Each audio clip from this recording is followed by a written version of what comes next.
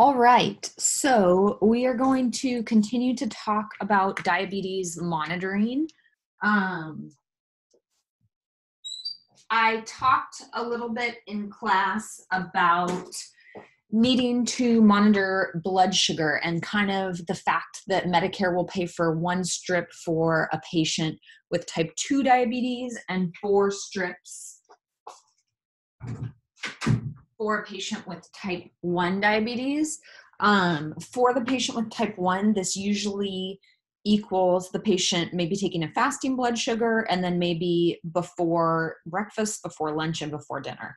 But if you aren't able to check as often, you don't know what happens after those meals. You don't know what happens in the middle of the night. You don't know what happens between meals. You don't know what happens with exercise when you're sick, etc.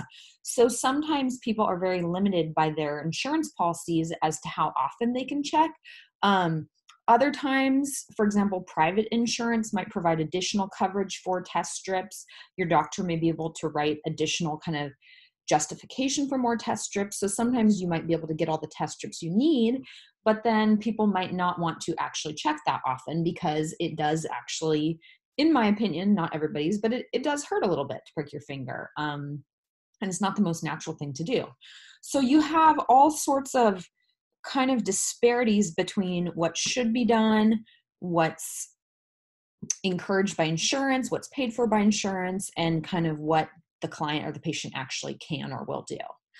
Continuous glucose monitoring is a really good way to monitor blood sugar because it's continuous. And I know that Sherry talked quite a bit about that and using a blood glucose monitor, and we'll get into it coming up. Hemoglobin A1C we've discussed a little bit, and then urine levels of blood glucose and ketones would be kind of tested secondarily to blood sugar. So you would always kind of test a blood sugar before you would then go to test urine levels of ketones or blood sugar. So check their blood sugar. Some recommendations: when you wake, before meals, 2 hours after meals. This would be considered postprandial, at bedtime, and the middle of the night. So this would be fasting before breakfast, lunch, and dinner, after breakfast, lunch, and dinner, at bedtime, and in the middle of the night. Also, if you check and you're high, you should recheck. If you check and you're low, you should recheck. And if you're sick, you should check more often. So you can see that for somebody who is having to do constant blood glucose monitoring using finger sticks, this would be multiple different checks or finger sticks per day. Some conditions that can occur, and one of them is a little more controversial than the other, but these are things that can occur to people that are sometimes considered curious.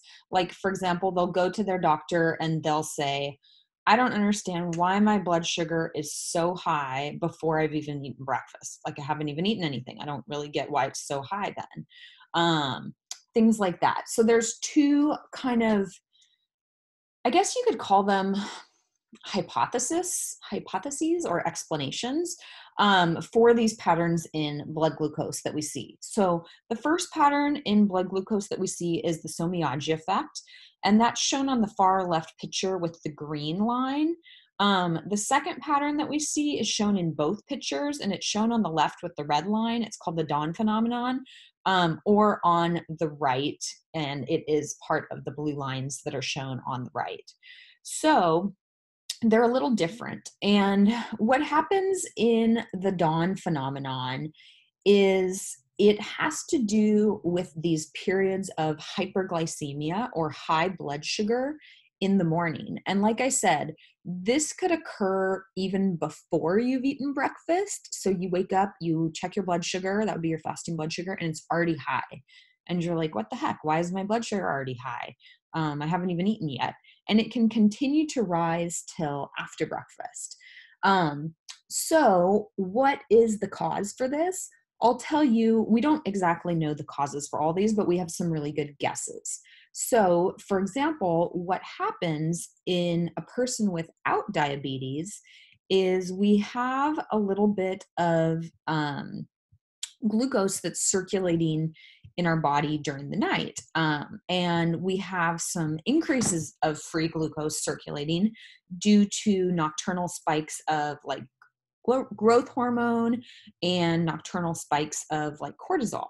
Because remember that growth hormone and cortisol are counter-regulatory to insulin. So instead of bringing blood sugar down, they would bring blood sugar up a little bit. So that happens to everybody during the night. And the thought is that we want to have our blood sugar a little bit elevated in the mornings, not a lot, but just a little bit in case, going back to our Paleolithic days, some sort of emergency happened while we're asleep.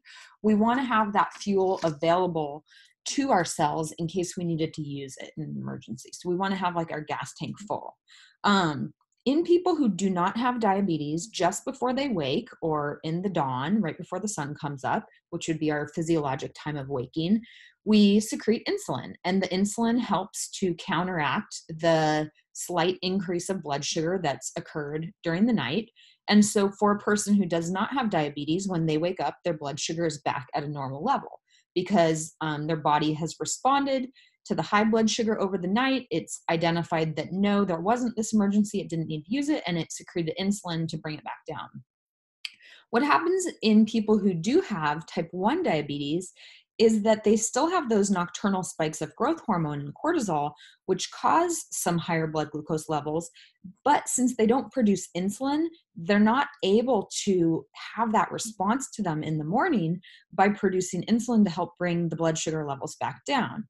And so the result of that is the blood sugar continues to climb, driven by these counter-regulatory hormones that peak at night. And then if you add breakfast to the mix, which is often carb-containing meal, it can become even higher. And so that would be called the dawn phenomenon. And me, I'm good for my kind of cheesy ways to remember things. So I think of the dawn phenomenon as being high dawn, like your blood sugar is high in the morning. I think there was a movie called High Dawn or something. But high dawn is the dawn phenomenon. So your blood sugar is high when you wake up before breakfast. And it didn't happen because of hypoglycemia. So you can see overall in the dawn phenomenon, the blood sugar didn't really get too low. It got a little bit low, then it spiked, then it got a little bit low, then it spiked, but it really didn't do this drastic drop with the dawn phenomenon. It was just high. And so how do you treat this?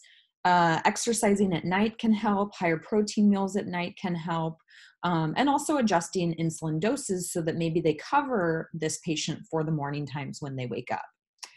Somiyagi effect. So some experts say that the Somiyagi effect isn't actually a real thing. And so it's a little bit of a debate. But what happens in the Somiyagi effect, and I remember the Somiyagi effect as so low. So dawn phenomenon is high dawn. Somiyagi effect is so low. So what happens with the Somiyagi effect is, again, you do have a high blood sugar in the morning, but the high blood sugar in the morning is the direct response to a low blood sugar at night. So this is different than the dawn phenomenon where you kind of had an increased blood sugar at night that continues more into the morning. In the Somiyagi effect, we believe the high blood sugar is called a rebound hyperglycemia. And so this can be due to your blood sugar dropping too low during the night. So if your blood sugar drops too low during the night,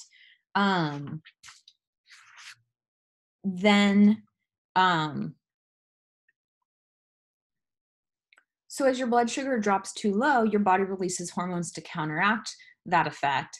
And the main counter-regulatory hormones would be like glucagon, growth hormone, cortisol, etc., that are going to help to raise your blood sugar. So you increase secretion of those in much higher amounts to respond to this low blood sugar level. And then you have this rebound effect where now you have excessive glucagon in the system and you still don't have insulin. So the blood sugar is increased. So those are the dawn phenomenon and the Somiyagi effect. Both will result in people having a high morning blood sugar, but they have kind of different causes during the night. Another thing that can happen with the Somiyagi effect is perhaps a patient gives themselves too much insulin right before they go to bed, which causes their blood sugar to go low. And Then in response to that blood sugar, they will release the glucagon. Another cause of the Somiyagi effect could be potentially exercising right before bed, as well as taking insulin, because exercise has the potential to drop blood sugar over many hours after it's even finished, because those GLUT4s stay at the cell membrane longer. So sometimes people who have exercised at night and then taken their normal dose of insulin will have these very low blood sugars that happen in the middle of the night. And we actually hope that they're able to rebound from that, but they're actually not always able to rebound from that. Okay, so treatment. And I know that some of this might have been covered already with Sherry.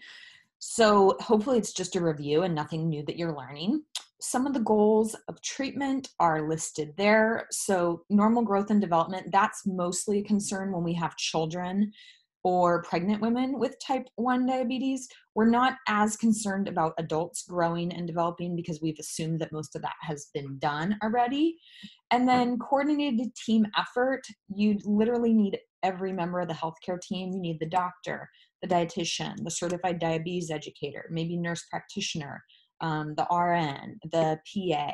PA is physician's assistant, the pharmacist, mental health, occupational therapy, maybe to train with monitoring. And then you probably need a social worker as well to help with insurance coverage, just adjustment to life, things like that. Some of the plan, or the plan always includes, for type 1 insulin, because they do not make their own insulin, and exogenous means that it comes from outside the body, nutrition therapy, and exercise. Types of insulin, again, this should be a review, but there are lots and lots of different types of insulin. Right now, we use something called recombinant human insulin, which we generally use E. coli and different bacteria that have been genetically modified to produce these insulin-like proteins, and they're grown in very large fermenter cells, and then that protein, which is insulin, is harvested from them. I actually worked in a biotech company that made similar products in the Bay Area. And so we use recombinant human insulin. This is good because we previously used insulin that was harvested from the pancreases of dogs and pigs and horses and all sorts of different animals. But now we can kind of genetically engineer this insulin. So that's really good. So this would be, I'm not going to get political here, but if you're anti-GMO, thinking about GMO E. coli, you might have a more open mind because they help produce insulin and many of the other drugs that we take. So insulins are classified based on how fast they act, what their peak time is, like do they reach their peak as far as lowering blood glucose within 10 minutes, within an hour, within 12 minutes, and how long they stay in the body. We adjust them based on age, based on insulin sensitivity, based on weight, based on hepatic function, based on renal function, all sorts of considerations. And a kind of general or very generic rule of thumb is we can take the individual's weight, and we can, if the weight is in pounds, we can take their weight in pounds and divide it by 4 to get a starting dose of insulin, or we can take their weight in kilograms and multiply it by 0.55 to get a starting dose. So we can do weight in pounds divided by 4, or weight in kilograms times 0.55 to get a starting dose. This is a chart from the internet, and there are many similar charts like this. The charts can change semi-regularly as new products become on the market, but this is a very standard chart. There's one in your book too, and it's looking at the different types of insulin and categorizing them by their action time and their action type. So rapid acting insulins are going to be acting very, very quickly. Short acting insulins are going to peak between 2.5 to 4 hours. Intermediate are generally going to peak between 4 to 12 hours. On this, it actually shows a little shorter for the peak effect. Long acting insulins, either no peak, which is Lantus, this is probably the most common long acting insulin prescribed, or 3 to 9 hour peak, Levemir. I don't see that prescribed as much. And then, there are different combinations of insulins as well. So you can have a mix that's like a rapid acting insulin with kind of a more intermediate acting insulin. So you have treatment right away, but you also have extended treatment. So it doesn't just treat and then disappear or become metabolized by your body. The most common ones that I see generally used are Lispro, Aspart, Humalog, Novolog, sometimes Humulin or Novolin. And those would be done for bolus insulin, which we're going to talk about. And then I also most commonly see Lantus as long acting. Those are probably my most commonly seen insulins that people use. Sherry probably talked about that as well. This is a chart taking those different types of insulins and showing you kind of when their peak is, which would be the very top of the color, and then how long they last. So if you're taking something like Glargine, which is Lantus, it will last a very, very long time. It will last almost all day long. It takes it about 4 to 6 hours to peak, depending, but it doesn't actually peak, it just plateaus. So that one says no peak because it's just a plateau, but it takes it a little while to get to that level. If you're doing a rapid acting insulin, it's going to peak quite quickly and then come down. And so often what people will do is they'll have 1 or 2 doses of a long-acting insulin, maybe one in the morning or one at night, or potentially one at night that covers them all the next day. And then they'll add to that rapid-acting or short-acting insulin to cover their meals. Generally, it's rapid-acting, but sometimes they could add short-acting as well. So a little bit more on the insulin. And again, this is some of the stuff I just said and kind of how we figure this out. So initial insulin regimens are determined by body weight, but obviously not all people are the same, and body weight does not tell us body composition. It doesn't tell us activity level.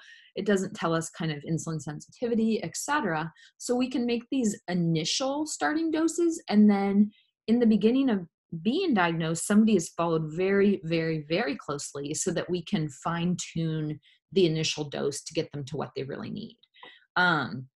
So yeah, like I said, it's kind of adjusted based on blood glucose patterns. There are genetic variances between people with regards to absorption, distribution, metabolism, excretion, etc., how they'll kind of react to the insulin. But overall, we have pretty good rules of thumb. So I showed you the initial starting dose in a few slides ago. And then this would be the total starting dose. And so if you have a total starting dose, you will divide that between the bolus and the basal insulin. And so for an example, this guy, we could do a couple different things, but we could do a multiplication. So he weighs 63, and I don't have a very good writing tool in this computer, so I apologize. It weighs 63.4 kilograms. We could multiply this by 0.55, and what we get, hopefully you guys got this as well, is approximately 35 units. If you're using a vial and a needle to inject insulin, you're going to use a whole number of units. If you're using a continuous blood glucose monitor and an injection set has a needle under your skin, that injection set and that injection device can actually be programmed to like 0.001 units of insulin, but we can't do that with an injection needle. So we'll just say 35 units of insulin. And honestly, I'd like you to know the formula, but that's as far as you need to go in this class. So what I'm going to do next is a little bit more than you need to know, but I'm going to show you anyways. So of this 35, we would take half of it to be the basal insulin and half of it to be the bolus insulin. So approximately 17.5 units would be basal, and I could do like a B and an A, and 17.5 units would be bolus insulin. And you're like, what is basal? What is bolus? So I'm kind of going to get to that, or maybe Sherry did, but basal insulin is kind of like the amount that's always secreted. And so in people who do not have diabetes, we're constantly secreting a little tiny bit of insulin 24/7, all the time. But then when we get a spike of blood sugar because we've eaten something or stress hormone or whatever, we secrete more. So the basal is kind of the constant supply of blood glucose, and the bolus is when we've encountered something to raise our sugar acutely, like a meal. And so the basal would be given as, say, a long-acting insulin, such as like Lantus. And then the bolus would be given as a short-acting insulin, or a rapid-acting insulin. So this would be given like maybe if you check your blood sugar and it's 400, you're going to give yourself some rapid-acting insulin. And I know that that is horrible drawing, but that's kind of what you would plan for. So let's see if I can go to the next slide. Okay. And so the idea with that, say this picture here is that same man where we had 35 units total. We would have 17 and a half units of it that would be this kind of basal level, which shown in the blue. And then we would use the other 17 and a half units to be split over this bolus insulin. And so the bolus is given when you look at your breakfast, you can count how many carbs you're going to eat, and you would titrate your insulin to give yourself to cover those carbohydrates that you're going to eat. And so you're going to have a basal level of insulin, and then you're going to add additional insulin that's rapid acting to cover those meals. That's what we call it. We say cover those meals. So that's what we would be doing there.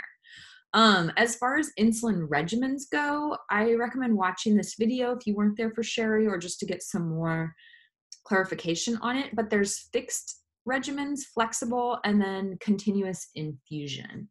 And what's shown kind of in this picture is a fixed regimen. And during a fixed regimen, and I have this on the upcoming slides as well, you give the same amount of a bolus for insulin every single day. So for example, maybe you're giving 10 units of bolus when you eat your breakfast, 10 units of bolus when you eat your lunch, 10 units of bolus when you eat your dinner. And so you have to adjust your diet so that that insulin will cover. So what's adjusted is the diet, not the insulin. The insulin is fixed. The diet can hopefully be adjusted. And so I'll show you kind of what these what this looks like. So constant dose of basal insulin, usually 2 injections a day, breakfast and dinner. And that's what was shown in the blue on the previous screen.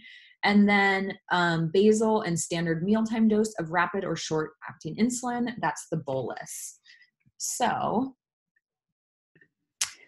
okay, so I'm having to resume this recording. So I apologize if I am repeating myself. I had somebody ring my doorbell. Anyways, for fixed insulin plans, like I said, the dose of insulin is fixed. And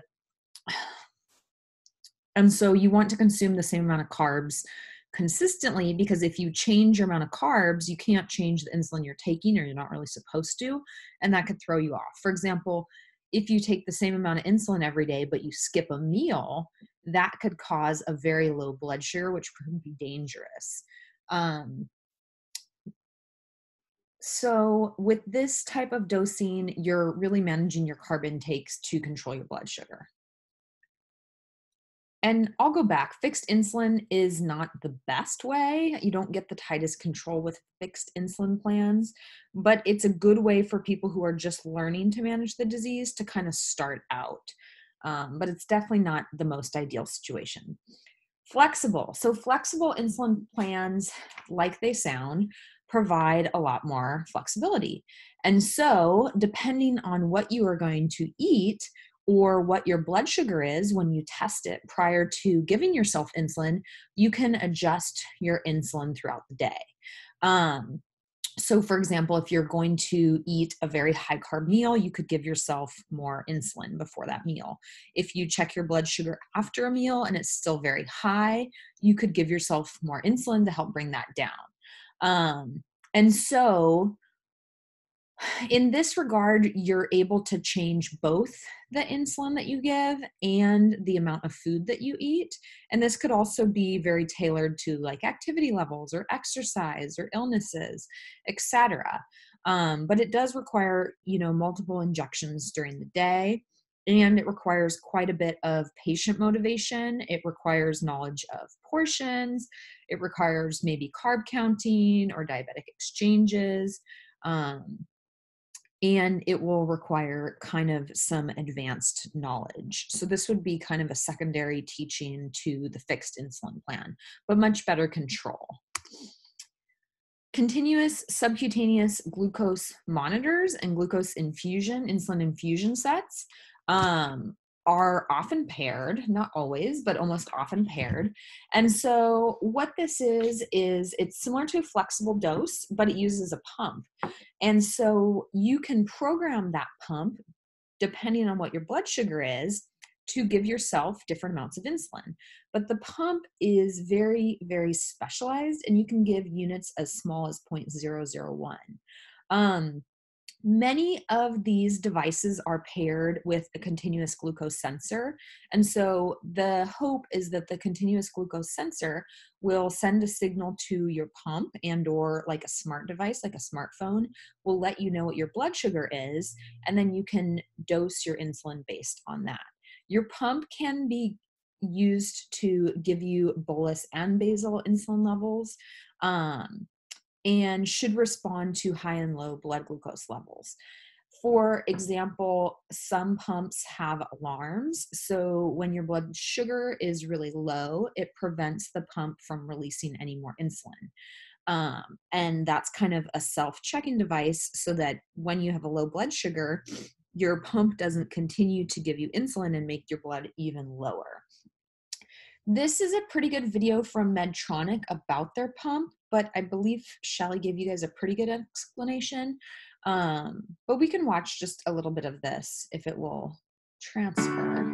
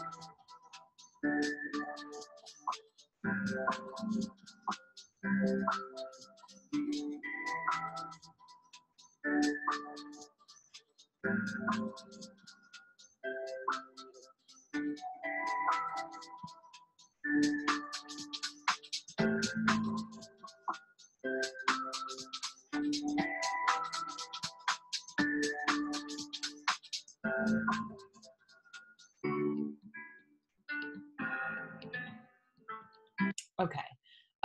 Yeah, I know that is an advertisement from the company, but sometimes they make the best videos. They showed kind of that smart system where the pump would stop giving insulin if the blood sugar gets too low. A huge benefit to this is that you're continuously monitoring blood sugar. So instead of only getting blood sugar readings maybe 1 time a day, 4 times a day, 7 times a day, or 9 times a day, you're literally getting blood sugar readings all the time, data that you can access all the time. So you can see what your blood sugar does during the day, and there's less chances for you to miss a high blood sugar or a low blood sugar, which are pretty commonly missed when you're just doing finger sticks. And I have a image of that on the next slide, kind of how that could happen. So the continuous blood glucose monitor allows us to get just constant feedback. And this feedback could be, like I said, sent to your smartwatch, your smartphone, could be sent to your endocrinologist, parents. This can be sent to a parent's phone.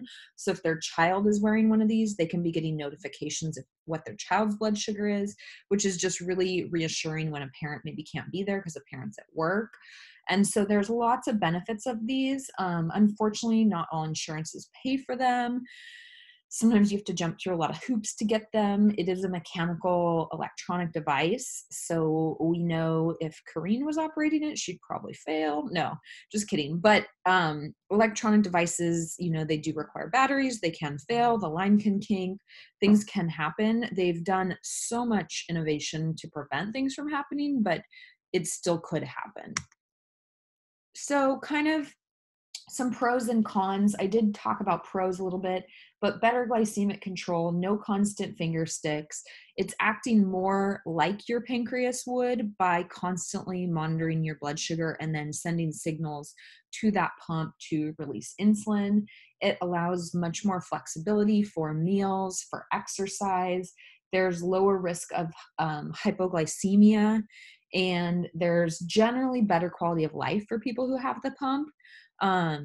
Although not everybody wants a pump, cons to the pump, it is a physical device that you wear on your body. So unlike using a finger stick, you actually have this attached to your body. You can have the glucose monitor attached to your stomach, as in this picture. Many people will wear them on their arms. So in the case that it's on your arm, it would be potentially visible to the public. Some of the older versions of these devices were quite chunky, like the size of hockey puck, or really, really big kind of devices. Now they're getting smaller and smaller, and the better insurance you have, kind of the more advanced device you can get. Other things I mentioned: potential mechanical problems, kinkage of the line, etc. So that could happen as well. But in general, it is really, really kind of revolutionary as far as diabetes control goes, because what you can see in this image is with a continuous blood glucose, you get to see every time you're high or every time you're low, and your meter, you can set alarms for your meter. I talked about the alarm for low blood sugar, but you can also set an alarm for a high blood sugar. So say you've got a continuous glucose monitor and your sugar goes above 140, you could have an alarm for that so that a signal is sent to you, and you can adjust your insulin dose to cover that blood glucose. Where if you're only monitoring finger sticks, in this particular image, the finger sticks that they happened to check were actually pretty normal the entire time, but they missed some of these highs and lows that were actually happening because they weren't always monitoring. So in general, this is the way treatment is going. And I just hope there's more availability for people from all demographics, any insurance type, things like that. So some side effects of diabetes and insulin. If you give too much insulin, hypoglycemia can occur. And I know Sherry talked a little bit about some of the signs and symptoms of hypoglycemia, but I have those listed there. You can die from a low blood sugar. You will die from a low blood sugar quicker than you will die from a high blood sugar. So when it comes to low blood sugars, our body doesn't have very much wiggle room as to how low it will tolerate before cell death happens. When it comes to high blood sugar, we have kind of a bigger allowance for how higher blood sugar can go. Weight gain is a side effect. It is an anabolic hormone, so it can cause weight gain by allowing you to utilize all your macronutrients by storing fat, by using glucose, um, etc. And what I see a lot, especially with my dialysis patients, is they have gained weight. So then they end up taking more insulin, because if you've gained weight, you're generally going to need more insulin. Think of some of those body weight to insulin ratios I talked about. They then take more insulin, which causes them to gain more weight, and insulin prevents lipolysis, remember? And lipolysis is breakdown of fat. So when they take more insulin, that prevents breakdown of fat, so they never lose fat. And if they overeat, they gain more weight, and then they need more insulin, and it's kind of this vicious cycle. And so some theories on why we gain weight, and there are a million theories on why we gain weight, but some theories on why we gain weight actually include insulin as kind of one of these culprits for weight gain, and kind of insulin resistance, where we make insulin but it doesn't work that well, so we make more and more and more insulin, and it still can kind of cause this weight gain. Other things that can happen: lipohypertrophy at site of injection. So since insulin is anabolic, it can cause fat production. And so in the far right photo, you see kind of over this person's thighs, some almost like tumor-like bulges. And what those are areas where this person has been injecting insulin. This person has been using an intramuscular site. Intramuscular sites, you absorb the insulin quicker. It's more painful, but you do absorb the insulin quicker. So this person has been using an intramuscular site, and what happens is, since it's anabolic, it causes fat to grow. So there's literally growths of fat at that site where he's been, or she's been, they've been injecting insulin. And that is potentially probably a relatively unsightly type of thing. So now I'm trying to make this go away, but it won't. Okay. That's just going to stay there for a minute. So what they do to prevent this is something really cool. I mean, they'll do lots of different things, but they'll teach you to inject your insulin at a different site each day. And so in the middle picture, I have these different patterns of when and where you should inject your insulin. So you can do kind of like a clockwise thing. You can do kind of like an infinity shape. You can do a zigzag shape. You can do a picket fence shape. And then on the far left, these are tiny little tattoos. And so you could stick these tiny little tattoos on your skin. Maybe it was your belly, or maybe it was your thigh. And each time you give yourself insulin, you rub off one of those little tiny tattoos. They're temporary tattoos, and you know you've used that site. And then you use the next tattoo site, the next tattoo site. And so once all your tattoo sites have gone, you know you've used all these different sites to inject your insulin, and you get more tattoos. So that's another method that they sometimes use to having you space it out. Low blood sugar symptoms, definitely be aware of some. Here's a picture to help you guys remember them. And then hypoglycemia, if you give yourself too much insulin, hypoglycemia can result.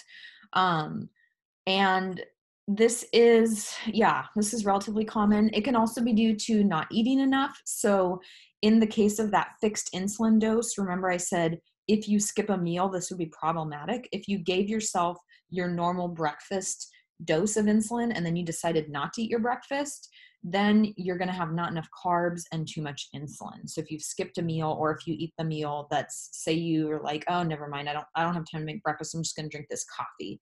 They didn't put sugar in that coffee, so there was no carbs. Other things that can cause hypoglycemia: too much exercise. We're going to talk about that. Hypoglycemia, it can be kind of a different number for everybody, but generally it's 70 or below. Some people will not feel symptomatic until they're much lower than 70. Some people will feel symptomatic even at 80 or 90, but generally it's kind of like 70 or below. With regards to exercise is a little bit complicated. Exercise itself acts to lower blood sugar, especially low intensity exercise, such as walking or light jogging or riding a bike or doing the elliptical or maybe going for a swim. That type of exercise that's kind of low intensity does lower blood sugar. If you're doing very high intensity exercise, or if there is kind of a psychological nervous reaction, or not nervous, even like anxious reaction to the exercise, you can actually have a high blood sugar from some of those counter-regulatory hormones. So a really good example of that I can think of that I've seen in real life is I like to race. I do obstacle races. One girl that I like to race with, or that I've raced with before, has type 1 diabetes. And so the last race I did with her, we're standing at the starting line. The race hasn't even started yet. She checks her blood sugar before the race. It's in the 300s. And so what happened in that situation is she was so kind of excited. Adrenaline was fueling her. She was, waiting for this race to start. They did the pre-race speech. They're playing like the pre-race music. Everybody's getting pumped up. And she's got these counter-regulatory hormones like cortisol and epinephrine going through her system. Her blood sugar increases. She hasn't even exercised. But she's in a tricky situation because she knows she's about to go run, and this particular race was 12 hours. So running, in theory, should bring down her blood glucose. So if she gives herself insulin now and then she goes and runs, will that bring down her glucose too far? And she'll end up hypoglycemic. What she ends up doing is not giving herself glucose for the first part of that race. The race is in 5-mile increments. So she does not give herself, she does not give herself insulin for that first part of the race. Because that first part of the race, she's just really pumped up and she hasn't kind of gone to her normal. So she waits till the first part of the race is over and she doesn't have as high levels of epinephrine, norepinephrine, cortisol, etc. She rechecks her blood sugar to see what it kind of really is without these counter-regulatory hormones. And then she decides, am I going to give myself insulin or not, based on this blood sugar now that I'm kind of more relaxed. But I've heard of professional athletes, hockey players, CrossFitters, things like that, where the game is really intense, football players, where they've actually had a really high blood glucose level during the exercise, or because of the excitement of exercise, they've given themselves insulin to counteract that high blood glucose level. And they've actually died during the night because the long-term effect of exercise is to lower blood sugar. And they overtreated that high glucose in the beginning, which caused them to now have insulin on board and then get hypoglycemia in the middle of the night, because exercise causes those GLUT4s to stay at the cell longer. Insulin allows us to use those, and all the glucose goes into the cell. There's not enough glucose outside the cell, etc. So yeah. So exercise is a little complicated, and it depends how intense the exercise can be. Other things, regular meal patterns I've talked about. Don't skip meals. Snacks between meals. If you're going to have a snack and it has a carb, you probably need to take glucose to cover that, or you need to take insulin to cover that. Sorry. If you are having a snack, but it does not contain a carbohydrate and you took insulin, you could have hypoglycemia.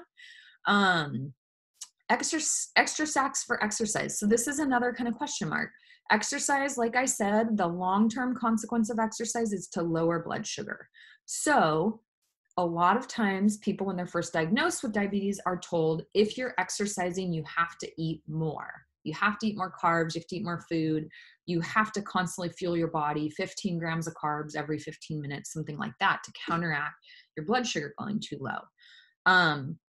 But in some cases, athletes just literally can't keep up with how much they need to eat to work out. And so sometimes a better strategy, and this would be an advanced strategy for somebody who's very in tune to how their body responds to insulin and blood sugar and exercise, but sometimes an advanced strategy would actually be to lower insulin dose prior to exercise. expecting exercise to kind of act as like almost like a natural insulin. So that's kind of one of the strategies. And if you need to raise blood sugar, the best thing to do is eat the simplest carb possible. So a carb that's liquid, a carb that's gel, a carb that's just going to be absorbed across your enterocytes or into even your gums, in your mouth, your mucous membranes, not something with fiber, not something with fat, not something with protein, something that's literally just like liquid sugar. And so the classic recommendation is orange juice. That's Corinne's pet peeve because it's really bad for kidney patients. And a lot of my kidney patients are diabetics. You can buy glucose tablets. You can buy glucose gel. You can drink a soda. You can have apple juice. You can have honey. You could have corn syrup. You can have, maybe like an easy to eat type of a candy, things like that. But you need something to bring your blood sugar up quickly if it's dropping too low. This pen, this is not an EpiPen. This is a glucagon pen. So if your blood sugar goes too low, you could give yourself glucagon injection. And that will help bring your blood sugar up as well. Okay, insulin and hyperglycemia. So the opposite, hyperglycemia is high blood sugar. Insulin does not cause hyperglycemia unless you don't give enough of it. So insulin does not cause hyperglycemia. The risk with insulin is hypo. But if you don't give yourself enough or you overeat, you could have hyper. If you have an infection, trauma, stress, or illness, you often have high blood sugar, even in people who are not diabetic, due to the counter-regulatory hormones such as cortisol, epinephrine, norepinephrine, the stress hormones that are released in response to these kind of stressful situations do cause a hyperglycemia. And often for people who are diabetic, especially type 1 diabetes, they will recognize that they start to have high blood glucose levels before they can even detect they're ill. So they might start having high blood glucose levels 2, 3, 4 days before they begin to be symptomatic with an illness such as a cold or the flu. And so often that's kind of their first alert. Hey, you might be getting sick, your blood sugar's high. See if you can do some self-care right now to try to regulate that. When you're sick, there are special sick day recommendations, and this is a big part of diabetes education, is educating for what to do on sick days. Because often when people are sick, they don't feel like eating, and sometimes people think, I'm sick, I didn't eat, I probably shouldn't take my insulin because I didn't eat and I don't want to get too low. But it's actually the opposite effect. You still should take your insulin on a sick day, even if you're not eating, because some of these counter-regulatory hormones can cause your blood sugar to get so high, it's almost as if you are eating. And they recommend if you have a poor appetite to at least try to drink something, some carbohydrate type drink, anything. If your blood sugar is low, but if it's high, don't drink anything that's high. So if your blood sugar is low, you have to make sure that you're eating. If your blood sugar is high, continue to hydrate because hydration is important and allows us to, manage blood sugar and acid base, but don't drink more sugar. So you're going to kind of check and then check your blood or urine for ketones. Since really high blood sugar is common with sickness, you want to see if you have ketones building up and if your body's becoming kind of acidotic, et cetera, if they're spilling into your urine. So those would be some of the sick day regulations. Treatment. Okay. Goal nutrition therapy. Obtain optimal metabolic outcomes, blood glucose, A1C, lipid values. I went over the blood glucose, A1C, and lipid values in lab, but these would be things to monitor and to put in your ADIMES as like success if A1C less than 7, success if postprandial blood glucose less than 180, success if LDL cholesterol less than 100, success if HDL over 50, things like that. Having blood glucose, A1C, lipid values, and weight all within normal and optimal ranges help prevent long-term complications of diabetes. And I could say that for both type 1 and type 2 diabetes. And that's one of our main goals, is to prevent complications, both acute complications like hypo or hyperglycemia, and then long-term complications of diabetes. And so education and individualized care is very important. You have to consider health literacy. You have to consider access to ability to cook. You have to consider access to healthy food choices. You have to consider barriers to change, willingness to change, cultural preferences, etc. when you're talking about diabetes with a patient or a family. And generally, especially with younger patients in type 1, it has to be the whole family that you do the MNT with. It's not just the patient, because often the parent is checking the blood sugar, the parent is buying the food, the parent is portioning the lunch, the parent is monitoring, etc. And so it's really important to have kind of tailored education that includes the whole family. DSME, this is one of your abbreviations, diabetes self-management education. Again, this would be with a multidisciplinary team. I talked about the team previously, but it could include a nurse, a doctor, a PA, and a nurse practitioner, a pharmacist, a certified diabetes educator, social worker, etc.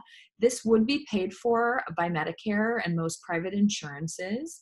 And this is generally kind of a group therapy where you're learning things. And you're not only learning from the teacher, but you're learning from other group members as to what they've experienced, what they've learned, etc. So you'd be learning portion control, you'd be learning carb counting, you'd be learning insulin ratios, you'd be learning sick day management, you'd be learning signs and symptoms, hyperglycemia, etc. All right, so that would be DSME. Other treatments, nutrition therapy and diet. I would actually like to save this for class. So I think we will resume talking about this in class. And we'll also go over complications of diabetes. But some of the nutrition therapies that we're using are carb counting and diabetes exchanges. Okay, so I will see you in class on Tuesday, not Thursday. And thanks for listening. And I'll talk to you soon.